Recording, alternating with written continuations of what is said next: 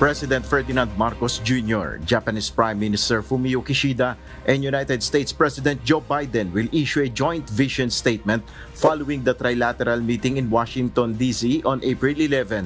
According to Hans Mohamed Siriban, Acting Deputy Undersecretary of the Department of Foreign Affairs, the three leaders will discuss incidents of China's harassment in the West Philippine Sea, among other issues.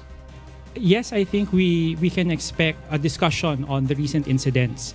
Of course, the joint vision statement is still under discussion, but we can expect an alignment of views among the three countries on the recent incidents in the West Philippine Sea.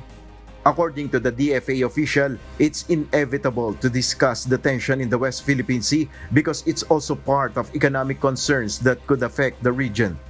The security environment will also have to be taken into consideration because for economic resilience and economic growth to happen, we will also have to take into account the peace and security of the region.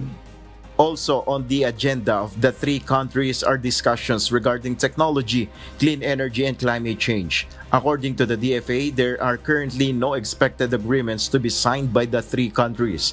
In addition to the Trilateral Leaders Summit, President Marcos will also attend several meetings with businessmen in the United States. Nel Maribho, UNTV News and Rescue. We serve the people, we give glory to God.